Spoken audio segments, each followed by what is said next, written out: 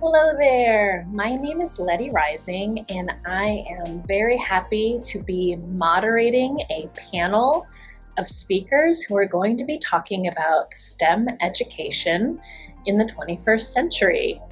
We're going to be having a lively and engaging and interesting discussion about how to develop STEM thinking for children and to prepare them for a digital and virtual future.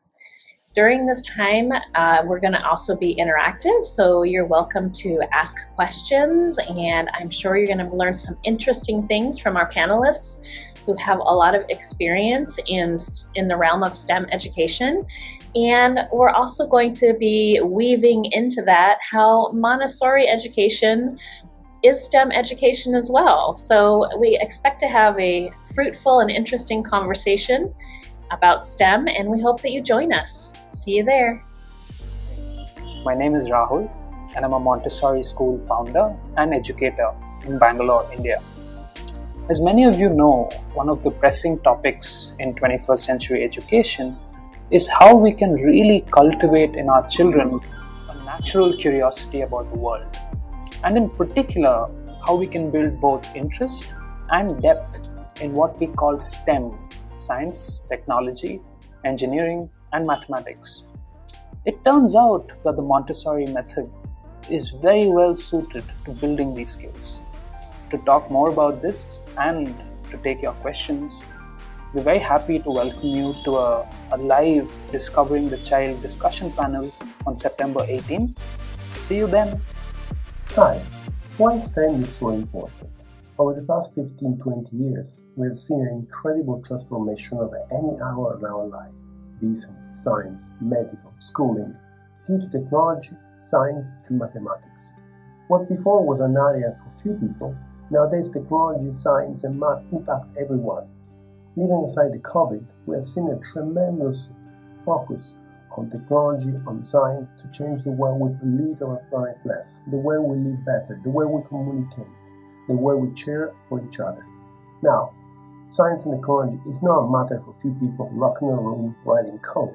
It's giving an opportunity to everyone to change for better our life, to improve the way we communicate, to be close to each other and support each other. Preparing our children today to be leaders for tomorrow is our responsibility.